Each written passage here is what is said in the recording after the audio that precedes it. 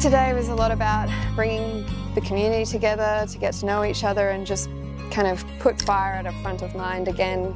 It's been a couple of wet years, so it's definitely been low on the priority list or even just in our minds, and now it's definitely, we're facing a pretty decent season ahead potentially, so it's good to just bring it to front of mind and also for people to just have a lot of learning. There's a lot of new people in the valley that might not have been here in the 1920 season, so for them to learn about what they can do and what they need to do to prepare, and also people getting to know each other to help each other out when times of crisis happens. So we had a whole range of speakers today. I mean, we had the first up was the Kevin and Karen from the ABCD Inc. who went through the fires in 1920 and had first-hand experience of what it was like.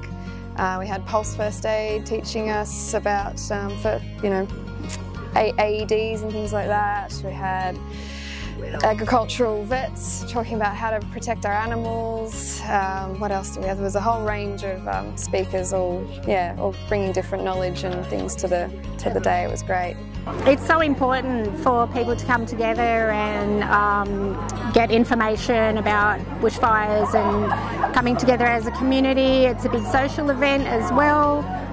But just learning as much as we can to help keep ourselves and our property and each other safe. It's got a lot of different interesting information about all sorts of things, from weed management, animal management, cultural burning, and a whole bunch of other things. So I've certainly learnt a lot.